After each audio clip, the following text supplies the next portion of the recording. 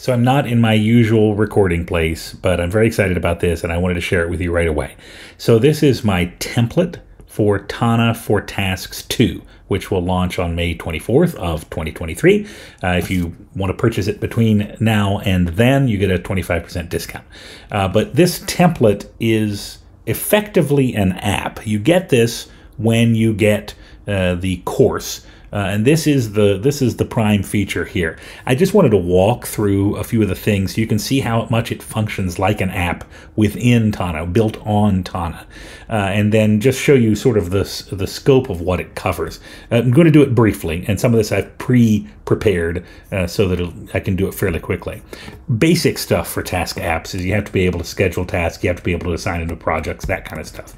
So we'll take these tasks here, and we'll make sure that they easily assign to a date. We'll say this is scheduled for today, and then this one we'll say is scheduled or assigned to a test project that I have here. And so those should then show up in these queries. That one's scheduled for today. This one assigned to that test project, and you'll be able to see here that if I assign this to today and then I assign this to the test project, both of those will show up in those queries. So these are queries that I would have, like the today's task would live on a day node, and the test project would live in the project, the specific project. So each project you'd be able to call upon its individual tasks that are related to it and see them on a calendar. Recurring tasks. So you'll notice these three tasks up here are actually the same ones down here. These are references back up to the originals. I'm going to turn these into recurring tasks. I wouldn't normally stick in parentheses every day and every Wednesday and every third of the month, but I wanted you to kind of see how I'm doing this here. This should occur tomorrow. Something that should recur every day should recur tomorrow, next. This one should recur on Wednesday, next. This should recur on the third day of the month, we'll say. I'll say the month. We'll see how that works. Then I hit my little button here that initializes these. This one should initialize for tomorrow, May 15th. That's correct. This will initialize for Wednesday the 17th because it said to do Wednesday. This one theoretically should be June 3rd, and there you go. It's June 3rd. And when I use these, I have to work with the references. These would be what would show up in a query on the daily node. And when I work with them there, I can, update them. When I'm done with them, I click this little button here. It'll mark them as done, and it will reset the date. In the interest of resetting the date, I'm going to put this to today.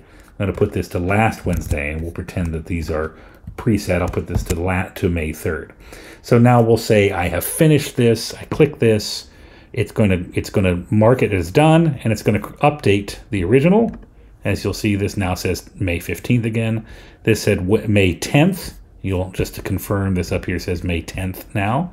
But when I click this as done, it will mark it as done, and then we'll update the original so that will show up at the correct time, or on the correct day, I should say. Likewise, this one here, the 3rd of every month, I click it done here, it'll mark it as done, and then it'll also convert the original to the next date, that is the appropriate date. So that's how recurring tasks work in here. Very straightforward, very easy to use, and very reliable. They'll show in with the rest of your tasks will show up with it. For meetings and meeting notes, I preloaded this one a little bit here just because there's a lot to it. But included with the template are anything you need to take meetings, including a person tag, including notes tags and action items that extend the tasks. I may twiddle with these colors and update a few little things before the actual release.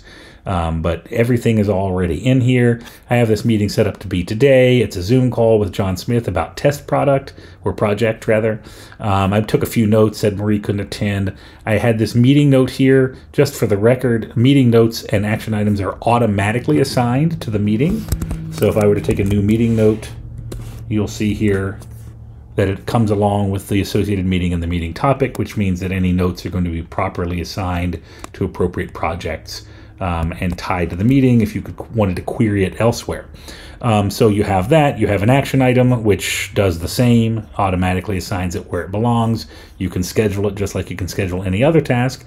And then when the meeting is over, if you want to use a little AI, and I'll talk about that in 1 second, I can click Generate Meeting Summary. You can see Meeting Summary churning away over here. And shortly, our AI will return to us a summary of this meeting based on everything that's here. On May 14th, John Smith and the meeting organizer, that's me, had a Zoom call to discuss test project. Marie was unable to attend due to a minor family emergency. John reported his project, sitting several people at Blanchard, blah, blah, blah, blah, blah, blah, blah, blah, blah. And you can see I get a nice, tight meeting summary. Now, this is a very brief set of notes, so this summarized just about everything. But if it were a longer meeting, it would give you a much, a summary that you could work with as far as that goes. I mentioned I would talk about the AI in a little more detail. If you want to use this as is, you need to have an OpenAI API key. OpenAI is the folks with the Chat GPT. It's actually very simple, and I will include instructions on how to do it in the course. So how you can get yourself an API key if you don't have one. They do have a charge associated with them, but it's minuscule. Like in all the testing that I was doing in preparation for this, as I was starting with AI last month, I paid like 50 cents for all of it. You're not going to do anywhere near as much as I was doing unless you start experimenting with it yourself. And I spent 50 cents. So it's not expensive, just a matter of getting it set up, and that's fairly simple as well. Also requiring the AI is this idea of being able to set off a project template with pre-created tasks. But we don't have to have, we don't know when we're going to have them scheduled until we have launched the template. Say I have a newsletter coming out, and I know with each newsletter that a certain number of days before it launches, I need to have a draft done, or I need to have something posted on Twitter to let people know that I'm going to be releasing it and try to get some more subscribers. Or for a cohort launch for my courses that I launch. There are several things leading up to the launch date and several things after that I want to be able to schedule. But of course, I can't schedule the dates until I have that one particular date set. That's what reference date is in a project template. And so you see, I've chosen Friday, June 2nd for that date. And each of these tasks is preloaded with a day offset. So 3 days before is -3, same day is 0, 4 weeks after is 28.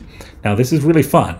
When I click this, it's going to turn these into template tasks, which is going to drag this reference date from the project down into these, do a little math, set the scheduled date for this, and then swap it to just being a regular task. Okay, so let's do that real quick.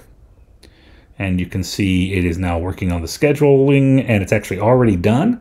This is scheduled for May 30th, which is indeed 3 days before the 2nd of June. This one's scheduled for the 2nd of June, which is 0, and this one is 28 days after the 30th. You can see it did it perfectly, and just for, to see how all that works, you can see it's actually already sitting here on the calendar in the project dashboard, and the project dashboard is included with the Tana for Tasks 2 templates as well. And so you can see that works nice and smoothly. This is what the template looks like. You'll get this. This will be, I'm going to clean it up and make it a little prettier before launch.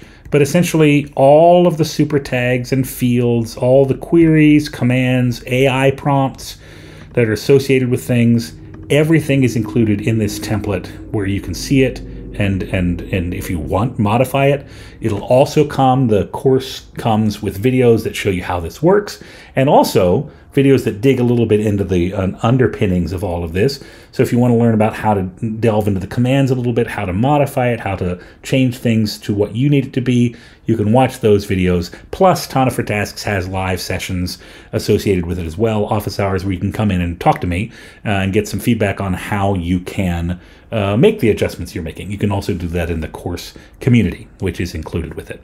So this is what I'm looking at. This is what I'm excited about. I think this is going to be really cool, and I can't wait to get it in your all's hands, which is why I filmed it from my church office rather than my main office. I just wanted you to know all about it, and I'm excited to get it to you.